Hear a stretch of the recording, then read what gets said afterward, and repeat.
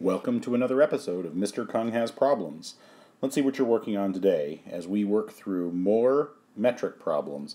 This time we'll be working on problems that have multiple steps involved, so it's not simply an addition or subtraction problem, and our diagrams are going to become even more crucial in problems like this. So let's take a look. I'm going to do two problems with you today. The first problem I'm going to do is problem number 1 from the homework set. That problem reads as follows, and remember our strategy is to read, then draw, then write. So let's read. The capacity of Jose's vase is 2,419 milliliters of water.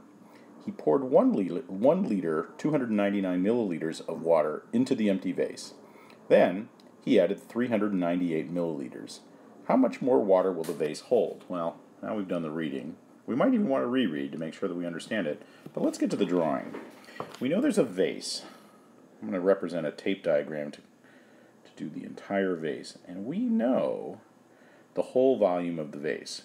The capacity of Jose's vase is 2,419 milliliters of water. And then we know then Jose poured some amount of water into the vase, and that's this amount of water, 1 liter, 299 milliliters. So remembering our earlier lessons, we are going to do that conversion on the fly into milliliters. 1 liter is 1,000 milliliters, so I think that number is 1,299 milliliters that Jose added to the vase. And then he added another section. He added another chunk of water to that vase, and that amount was 398 milliliters. Sorry for my stylus errors there. And the question remaining is, how much more water will the vase hold? So let's see. We filled up this amount first. Then we added this amount of water. We know that the overall vase holds that amount. So really what's left is this. So let's draw that in. That's going to be this amount. And how much water? We're going to use the variable W. How much water? We're looking for W. How much water the vase will hold after that. So if we look at our diagram, we know we need to get to the point where we can figure this amount out.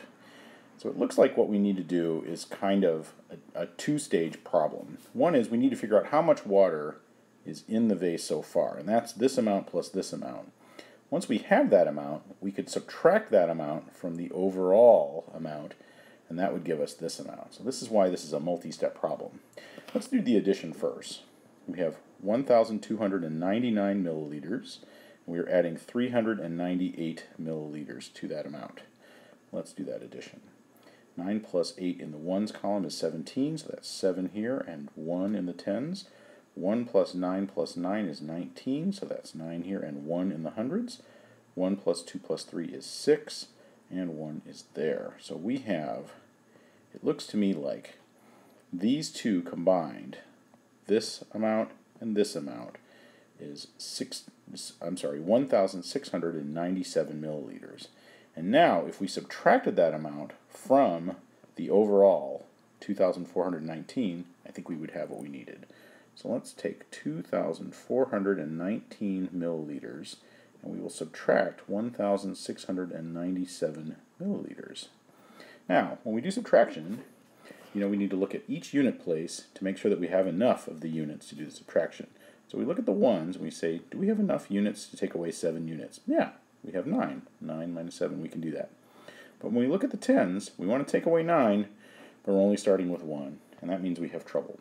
So let's go and unbundle one of our hundreds into tens. That would give us 11 tens rather than just 1.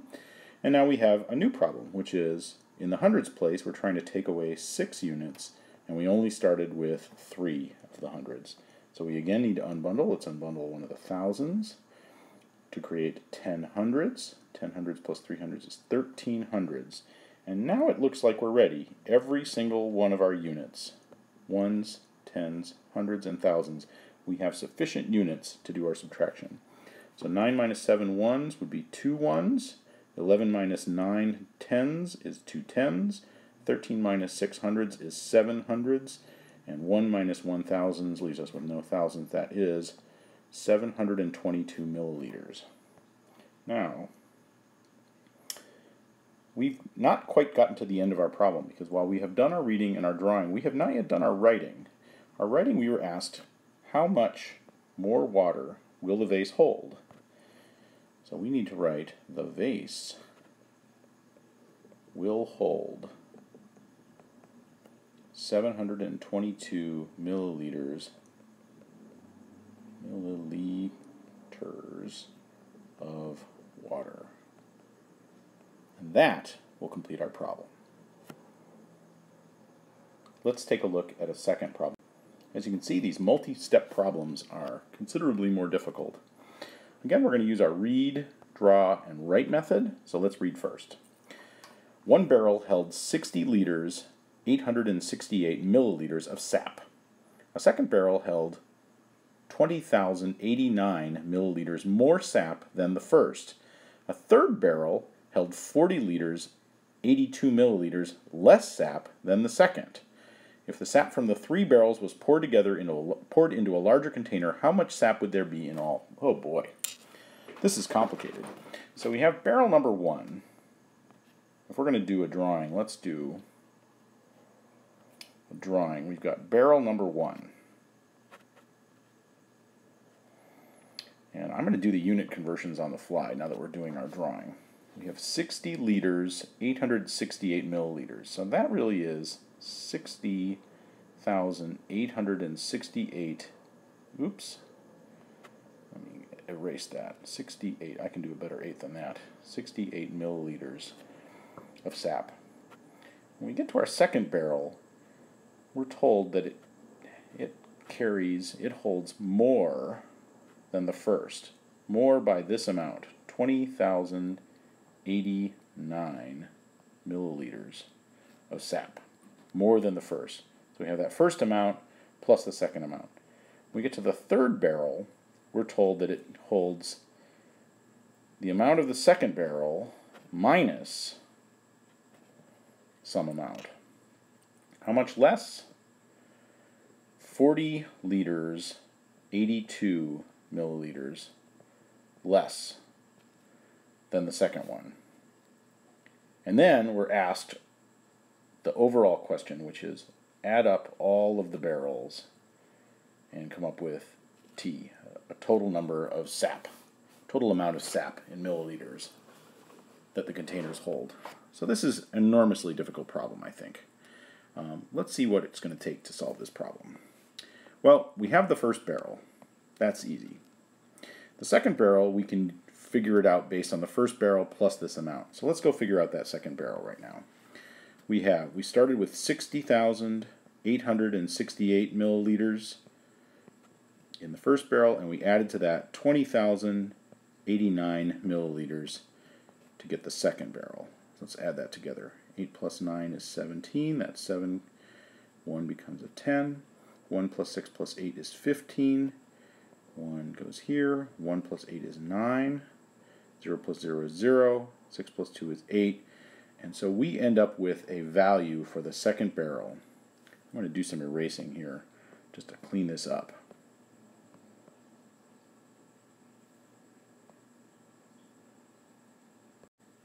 Okay, looks like I can't do that. So I'm going to go ahead and shrink that drawing a little bit here and start a new part over here, which is the second barrel is 80,957 milliliters of sap. And then we need to figure out barrel number 3. And barrel number 3, if we recall, is the whole distance of the second barrel minus 40,082 milliliters. So we're going to need to do a subtraction problem. That is 80,957 milliliters, and we need to subtract 40,082 milliliters from that amount. And again, we're going to look at each place value. So, do we have enough ones to do subtraction? Yes, we can take 7 minus 2. Do we have enough tens? Can we take 5 minus 8? Nah, we can't do that. So we're going to need to unbundle one of the hundreds into tens. And now we look in each case. We have enough tens, we have enough hundreds, we have enough thousands, 0 minus 0, and we have enough 10,000s to do our subtraction. 7 minus 2 is 5, 15 minus 8 is 7, 8 minus 0 is 8, 0 minus 0 is 0, and 8 minus 4 is 4, and it looks like barrel number 3 is 40,875 milliliters. And then we need to add all 3 of those together.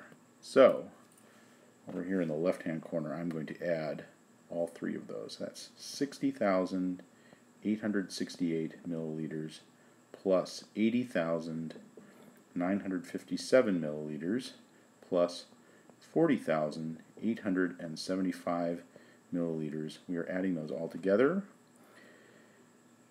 Whew. Let's go. 8 plus 7 plus 5 is 20, so that's 0 and 2 tenths. 2 plus 6 plus 5 plus 7 is 20 again. That's 0. 2 becomes 100. 2 plus 8 plus 9 plus 8 is 27, so that's 7 with a 2 in the thousands place. 2 plus 0 plus 0 plus 0 is 2. And 6 plus 8 plus 4 is 18. That's 182,700. And recall, we are not quite done because we need to do our right sentence. Let's see, all 3 containers would hold 182,700 milliliters. And now we're done with our right, and now we're done with our problem. Whew. Thank you for joining me. We'll see you next time.